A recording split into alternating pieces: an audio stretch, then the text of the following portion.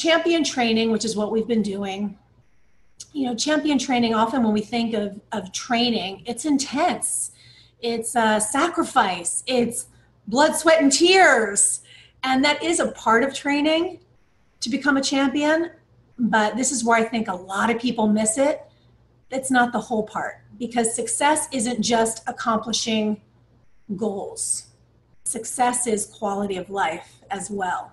So in addition to preparing to be a champion by training hard, we're also going to train in the area of play, of fun, of refreshing, of rest.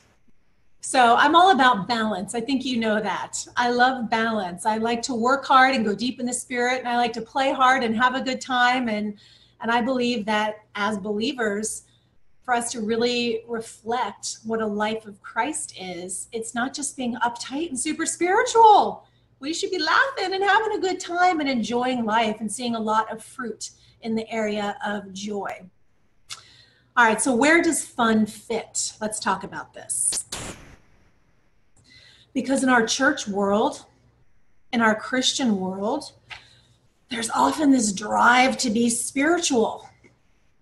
That's the focus, is being spiritual, doing all these spiritual activities. Studying the word, going to Bible studies, reading, praying. There's such a focus on always doing more.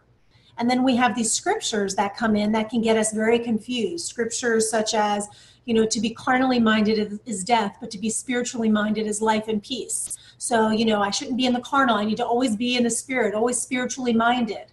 There's scriptures such as, don't love the world or the things in the world. So I think sometimes our Christian culture is so driven to be spiritual.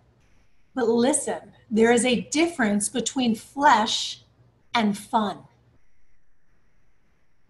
There's a difference between flesh and fun. But for a lot of us that came up in the world and we weren't raised in Christianity, and even some people that were raised in Christianity, but especially those of us that were in the world, flesh and fun were synonymous. They were best friends. So all of our fun was usually a flesh fest, which always led to death. So it was fun for a moment, but then we paid a heavy price. But I think a lot of us as Christians, we kind of throw out the flesh, but we throw out the fun with it. And there's not a whole lot of talk about having fun. It's just there's a lot of talk about not being in the flesh. Don't be in the flesh. Don't be in the flesh. But listen, flesh and fun are two totally separate things. And there's a way to have fun, real joy, real giddiness, real goofiness, real childlike, to be lighthearted, to be carefree. That's what it is to truly be in the spirit. Write this down. Having fun is highly spiritual. Enjoying your life is highly spiritual. The more fun you have, the more spiritual you are. Oh my gosh, we don't get taught that, do we? The more fun you have, the more spiritual you are.